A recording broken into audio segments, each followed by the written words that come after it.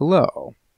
Today I'm going to walk you through formatting your appellate brief in Microsoft Word. I'm going to be using Microsoft Word 2016 on a Windows computer, so if you have a different version or if you have a Mac, things might look slightly different, but the functionality should all be there. If you're having trouble finding that information, just come and see me. I can help you kind of work through that. We're going to start today with creating a table of contents and using headings in your appellate brief. So we're going to be using the Styles menu here. We're going to be using the References tab over here as well for the actual table of contents. So to start out, we are going to take our first heading here. We see Standard Review. This is our highest level heading. These are our large sections of the paper. And we are going to make that look the way we want it to look in the actual appellate brief. So right now it's just in all caps, it's over to the left. It's pretty unremarkable. Let's make it stand out a little bit more. Let's center it. Let's make it bold. We'll keep the font the same size, but I think that's good enough.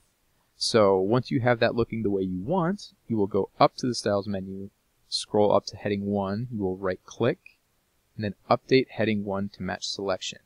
You should see that text goes and becomes bold. It comes in Times New Roman 12-point font. So now, every other time you create a heading 1, it will look just like this. We can see as an example here, here's our next top level heading, the argument section. We highlight that, we click heading 1, and it now centers, bolds, all caps. Perfect. It looks exactly like we want it to. Next, we're going to start on our second level headings. So here we have our first second level heading. So this is our first section of the argument. For that, I want an outline form, so I'm going to use Roman numerals. So we'll start there.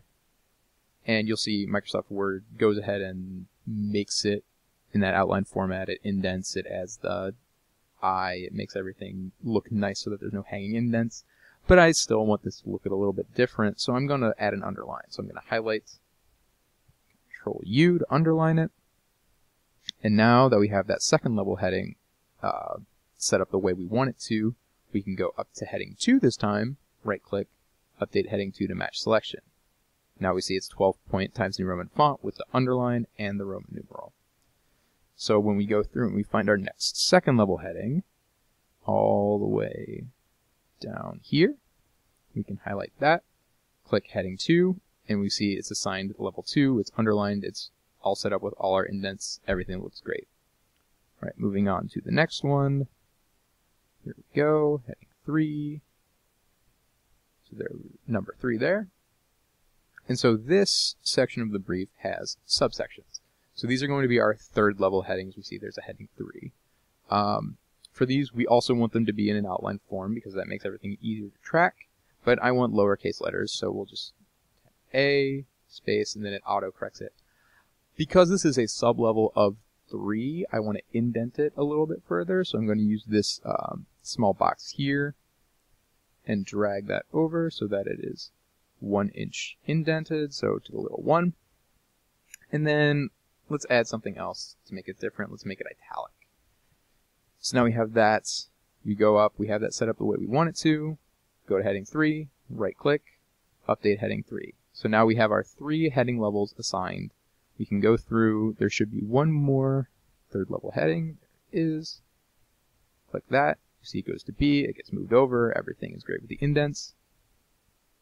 And then we move down, we can get to our final heading. And we notice this one is all caps, it's a different section, it goes back to heading 1. So now we've tagged all of the headings in our paper, which means that we can insert our table of contents. So let's go ahead and add a couple lines here, go up with heading 1, table of contents. All right. Now we will go to References, Table of Contents, Custom Table of Contents. The reason we want to do a custom table of contents is because a lot of times the default options aren't exactly what we need. So here we see this use hyperlinks instead of page numbers. We don't want that. We want page numbers. You always want to show the page numbers for your table of contents, and you always want to right align those numbers and have a tab leader. I like the dots. You can change if you prefer dashes or a solid line. You can do that, but I like the dots. If you have more than 3 levels of heading, some of you might have 4, some might have 5, change that level in here. I only have 3, so I'll leave it at 3, but if I had 4, I could click there, add 4. And then once you're done and you've got that all set up, you can click OK, and there we go. We have inserted our table of contents. So we don't need the table of contents heading. People know it's on page 1, so you can go ahead and delete that. But the important thing now is to make sure that all of these headings look like the headings in the paper. So we go through, we will make them all Times New Roman size 12, because that's the font size and choice for our paper. For heading level 1, we will highlight them and make them bold.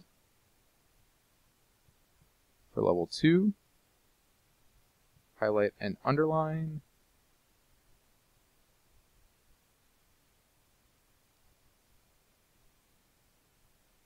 And level 3, highlights and italicize. So there we go. That should get you a table of contents, and yeah, it'll update when we go through and change some of the page number stuff. I'll show you how to mess with all of that. But for now, it's time to move on to the next video. Thanks.